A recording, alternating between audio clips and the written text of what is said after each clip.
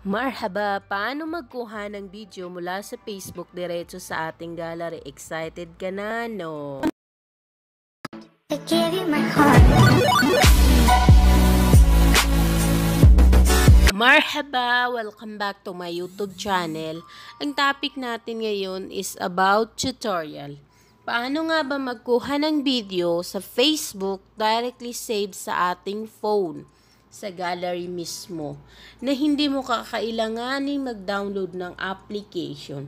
Unang-una, pumunta ka sa Facebook at maghanap ka ng video na gusto mong i-save. Sample ito, Jessica Soho.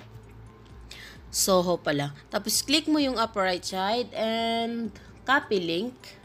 So, babalik tayo ngayon doon at hanapin natin yung Google browser na Chrome. Yan. Tapos, i-paste mo yung kinapi mo sa Facebook. Then, go. At lalabas yung video na kinapi natin.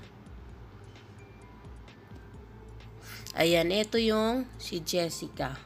At i-click natin yung sa taas and yung parang pencil or ball pen at pumunta ka sa letter M, dagdagan mo ng basic. Then go. Ayun.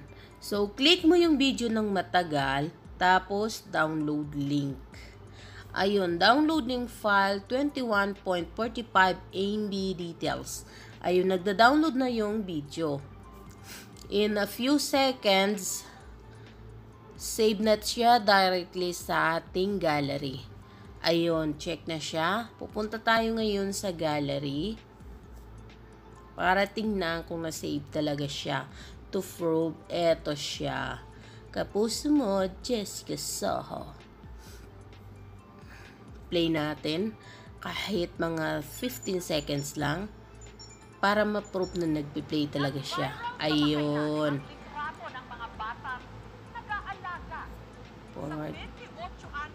Yan, okay siya. So, ganun lang po kadali magkuha ng video mula sa Facebook at directly sa ating gallery. Yun lang po at maraming salamat.